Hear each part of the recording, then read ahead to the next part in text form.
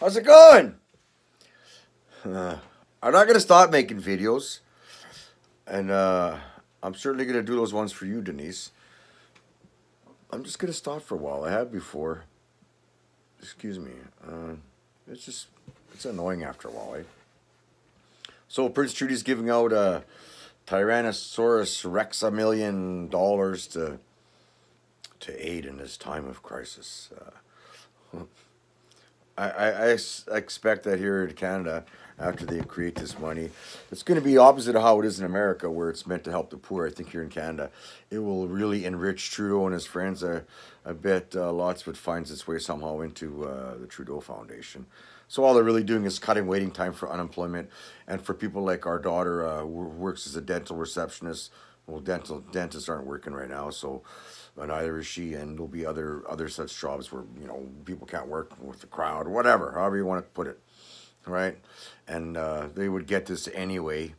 So I guess ones that weren't going to be eligible will get it during this time, and student loans will be postponed for a while, some crown debts, basically a lot of stuff that all those people that voted for Justin Trudeau, then they became NDP, Conservatives, PPC, blah, blah, blah, you know the list. Well, they're going to get some of their free stuff back, so maybe they'll forgive the prince and they won't be so loud anymore.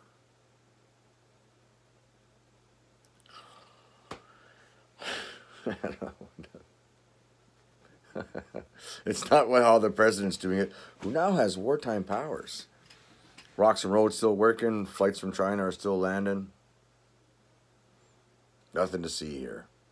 Stay home. Here's some money. Some of you, the ones that we want, that we know that are easy to buy. Here's some money. Like us again.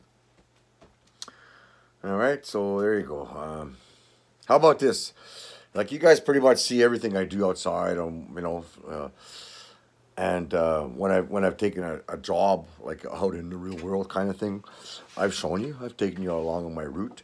And I'll probably do that again this summer. So how about this? For other YouTubers, I think we should have a Take Your Viewers to Work Day. Danger Cat does. Even East Coast Canadian has. You know, I would like to see some of my favorite YouTubers, even if their job is mucking out the horse barn they live above, that's fine.